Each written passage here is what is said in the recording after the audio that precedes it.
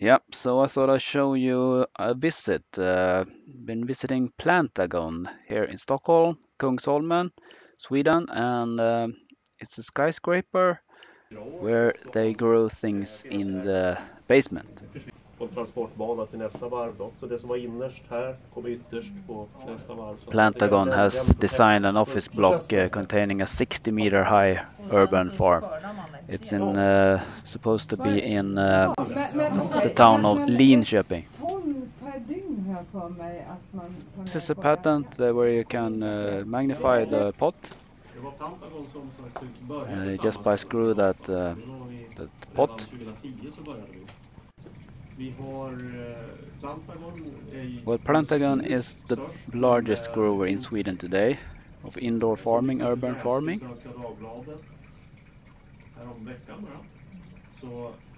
But Grönska is about to start in outside of Huddinge, also Stockholm. Att man har de absolut största odlingarna. Aerofarms, ett system som jobbar med Hydroponics. Well, the benefit is hydroponic consumes very little water compared to soil growing. And this company Plantagon uses the electricity warms the building, so they don't have to buy so much central heating from Värtahamnen, which is mostly a coal plant. So here we are in the fabric factory, sorry. They use a white spectrum, grow white from South Korea. They have tried a lot of LEDs. Doesn't taste as good when you use pink light. You can see here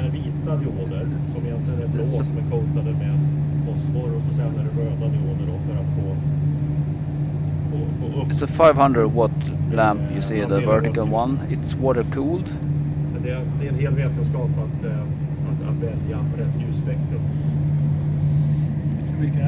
This used to be an old newspaper archive, but now they grow indoor. It's a contained space. You have a window here that so you can't see straight in. It's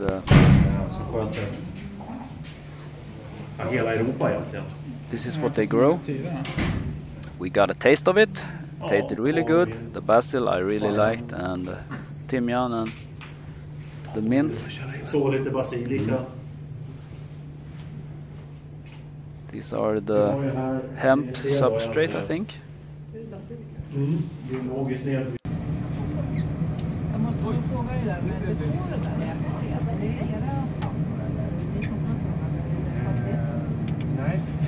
So it's a confined area. They grow in, they have airlocks and overpressure from the air pressure. Ett amerikanskt system från ett företag som hette Bright Agrotech. Idag heter de Plenty.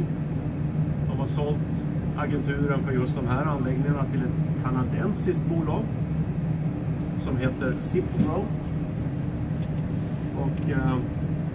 Och Zipgrow, det är ju för att komma av att man, det substratet som vi pratar om, att det drar man in i de här tornen, att det blir ungefär som en bra. Varje planta får exakt rätt vindhastighet. Forskning visar också att om man tillsätter luft uppifrån så är det effektivare än att ha ett flöde som... This is where they grow their seeds. As you can see, they use hemp as a substrate from a company called Holland Plug. It's fully biodegradable and compostable. Ja, på CC, ja, jag tror det. Jag kan inte tänka mig, det är inga drippers. Det blir väldigt många.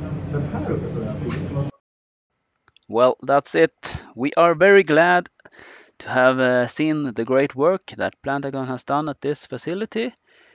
It's a big thank you.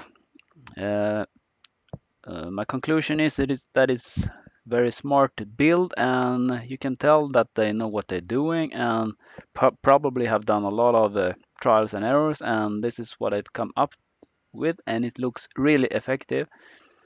Looks smart, vertical, optimized, and you have food here close to the consumer, nearby, and the food has no spraying of bad substances, and just wow. So very impressed. So thank you for watching, and do you believe that the future is indoor farming if we're gonna be 3 billion people more? Give me your thoughts in the comment section, please. And if you like more videos like this, please consider giving it a thumbs up. Okay, bye bye. Thanks. Cheers.